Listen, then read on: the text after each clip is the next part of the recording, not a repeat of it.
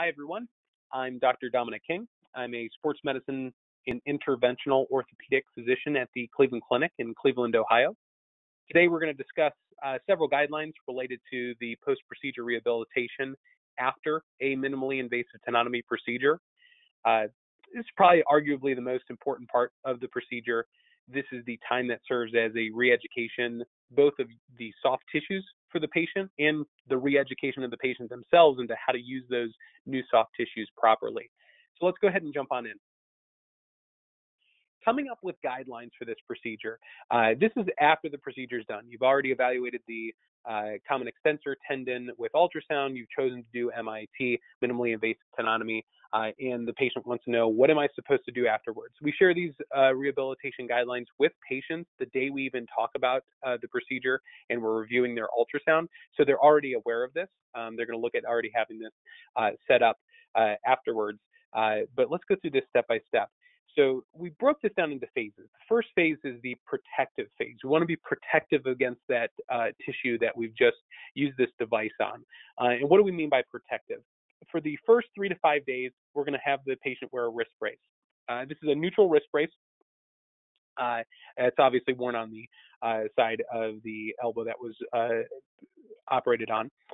We don't put them into a sling. We don't put them into a sling for their shoulder or for their elbow. We want them to continue to move their elbow. We're not concerned about the motion there. Remember, we went in and debrided damaged degenerative mucinous tendon tissue. We didn't cause any damage to the healthy tissue that's there. However, we don't want the patient to load up that tendon too quickly, and that's why we put them into a wrist brace.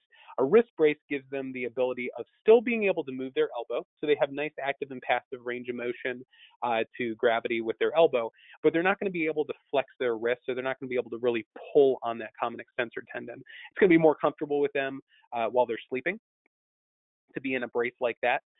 It's also going to allow them to show other people that they had something done. So nobody's going to be grabbing and shaking their hand too quickly. They're not going to grab a doorknob too quickly. And they're going to look down and they're going to remember, even if their elbow feels really good after the procedure, they had something done. And that's the kind of protective phase that we want them to be in. We want them to feel like they clearly had a procedure done and they need to give this some time to heal. We start into postural re-education pretty quickly. Most people who have these procedures done, there was something that brought on the tendinosis in the first place. There has to be a component of overuse over time, overloading of the tendon, but there's typically some kind of shoulder, thoracic, scapular pathology that eventually led to them overusing this common extensor tendon in one way, shape, or form. So just being able to show them sitting up straight in a chair, getting their head back, getting their shoulders back, getting into a nice, comfortable position. This is going to allow them to kind of start building up a base of strength in their shoulders, because that's what a lot of the therapy is going to focus on. So this gets them maybe a couple steps ahead.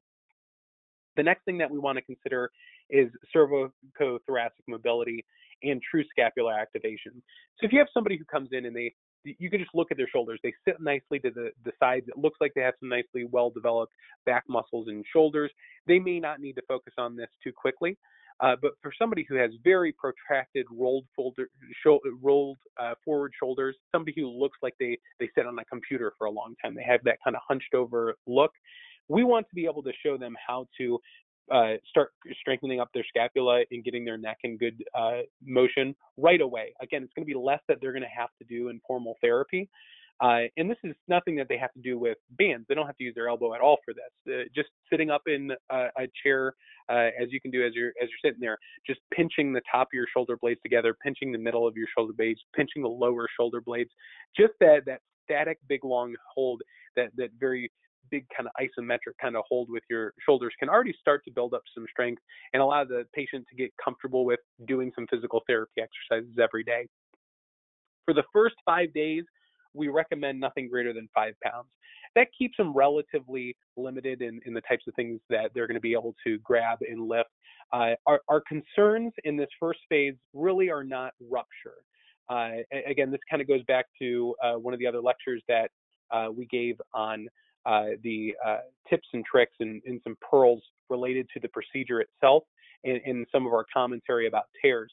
but we're not worried about tears right now. We're worried about getting a refractory tendonitis. If they load this tendon up too quickly, that tendon now has a lot less degenerative mucinous tendon fibers in it. So if you load it too quickly, the thought of could you get a tendonitis pretty quickly is clearly there. So we're looking to avoid tendonitis. That's the protective phase. As we get through that phase, and we're now getting into the first 5 days and the first 2 weeks, we have this restorative phase. We're trying to restore function. So this should be with a formal physical therapist.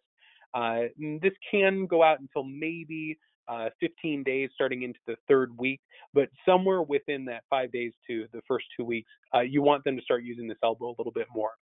So 2-to-1 ratio of eccentric to concentric, the short lever arm exercises, low weight, high reps. I would actually take that and just paste that right into a physical therapy order for that the patient can take with them. Most physical therapists are going to understand that. The benefit of eccentrics to concentric, especially when you're talking about the tendon metabolism, trying to get tendons and muscles to coordinate together, it seems to be a nice ratio to where the patient isn't going to get too flared up, but it's going to vary the strength in the forearm and give them enough different exercises to do, because 1, they're not going to get bored doing those kind of things, and 2, they can really feel when they're activating the tendon and activating that muscle. The high volume is important to stimulate the metabolic activity. There's some great evidence out there looking at catabolism and anabolic type of effects that therapy can have on tendons. And what we'll tell patients is therapy shouldn't necessarily be the most comfortable thing that you do. We want your pain to be around a 3 to 4. That's going to be your normal. You shouldn't be 0 pain. You should not have to push through pain, though, to complete your activities. So as long as you can do an activity, especially the physical therapy exercises that they give you, you're going to be okay. If afterwards you have a pain of 3 to 4, that's your body telling you that you did the right exercises. You use those muscles in the right way. And as long as that stays at 3 to 4 and then returns back to whatever your baseline is in 24 hours, you're doing the right therapy. I don't know that we educate patients enough on that concept, because they'll say, I tried some therapy, it hurt, so I stopped. Therapy is supposed to not be that comfortable if you're doing it correctly, but your pain should return to baseline pretty quickly. We make them ourselves available that if they're having too much pain, we work with our physical therapist very closely. So sometimes they'll say, you know what, we tried to introduce eccentrics. It still seems like they're a little bit flared up, so we're going to wait another week. And when we start it again, we'll let you know. So this should be an active relationship that you have back and forth with you, the physical therapist, and the patient. Again, for those first 2 weeks, we talk about nothing greater than 10 pounds. Again, it allows them to lift a coffee cup, start getting used to it. They should not be wearing the wrist brace at the 2-week mark unless they are just really flared up after a therapy day, but they should no longer need to be wearing it. They're getting more comfortable using this elbow, more confidence in the fact that things are healing. The final phase is what we call reload. So this reload phase is we're looking to increase the repetitive activities. We're re-educating this kind of load management. We're allowing the tendons to feel more comfortable, and we're allowing the patient to feel more comfortable with that kind of load. Most people will want to say, when can I get back to my sport? When we say expected return by 4 weeks, what we mean is if you're a golfer and you had common extensor tendon operated on minimally invasive tenotomy, 4 weeks is probably when I'm going to say you can grab a small bucket of balls, a pitching wedge, and you can go to a driving range. Nice, very slow type of swings. I want you to tell your therapist that you're a golfer, because by 4 weeks, they're going to give you some stretches to do with a golf club so that you can kind of get back into it. The reason why we did this procedure is to give people quality of life back, not just to treat a tendon. And so that's why they did it. That's why they said, I'll take 4 weeks to get better from this. We know that it may take them the same amount of time to get back to work, that repetitive type of activity, whether they're on a mouse or a keyboard or some of their lifting. By 4 weeks, they should be able to load. They might still be within that 3 to 4 out of 10 type of pain after work. But we again say we don't want you to push through pain to have fun. We don't want you to push through pain to do the things you have to do. If you have to push through pain, you need to get back in touch with us, because we need to figure out, are we pushing this too quickly? Are we not loading it up in the right way? Are you not being compliant with the type of activities that you have? The expected return in progressive results is around 3 to 4 months. And we'll tell people that right at the start. We'll say if we did the procedure today, it's probably going to be about 3 to 4 months before you're going to not realize that this is part of your life anymore. It doesn't mean it's going to take you 3 to 4 months to get better, but before you're going to really notice that this is a completely different elbow, it's going to take that time. But if you remember, it took a long time for you to get to us. It took a long time for you to develop this tendinosis. So this isn't something that we can re-educate in a couple weeks. But taking out the tendinosis is the first step to allowing us to re-educate the tendon, and then going through this phase, protective phase, the restorative phase, and then this reloading phase gives us the best opportunity to make sure that we're not progressing you too quickly, we're not getting a refractory tendinitis, and you're giving your elbow or whatever body we treated the right skills and the right education necessary, so this is not going to come back in, so you can see us less and you can go see your family and your friends more. So just to recap, excuse me, post MIT office visit, we normally see them back at about 8 weeks. We still have conversations back and forth with their physical therapist and with them if they're having pain, but I probably won't see a patient back for about the first 2 months. Again, we made a very small incision. We use steri strips, no sutures. We talked to them after about the first 4 to 5 days, getting it wet and being able to remove those as they need to. So 8 weeks gives us a nice opportunity to say, at 8 weeks, you should be feeling better, but you should still tell me that there's something else that you hope gets better. And I say that to patients. I say, 8 weeks, people come back in, they'll tell me X, Y, and Z are better. Their pain is not the same level of intensity, and it takes them longer to get any discomfort. But when it comes on, it feels kind of similar to the way that it did before, although it does take longer. And we'll talk about the type of therapy that they did. I'll tell anybody who had a common extensor tendon, I bet if you, especially at 8 weeks, I'll say, I bet if you were on the phone for a while and you had your elbow bent in a normal position, and then you stretched out your elbow after talking for about 5 minutes, it should feel tight, or you feel tight in the morning. I said, that's not because of tendinosis. That's because there's healing going on inside your elbow, but we need to get those fibers to lay down in the right direction. So you're still kind of feeling that knotted up tightness, but you're feeling it for a different reason. So don't be concerned about that. If you keep on doing your therapy, right when you get to that week, that month 3, month 4, you should be feeling a lot better. And that's just managing expectations. We start that at the very beginning conversation. We don't talk to them about the great things minimally invasive tenotomy does.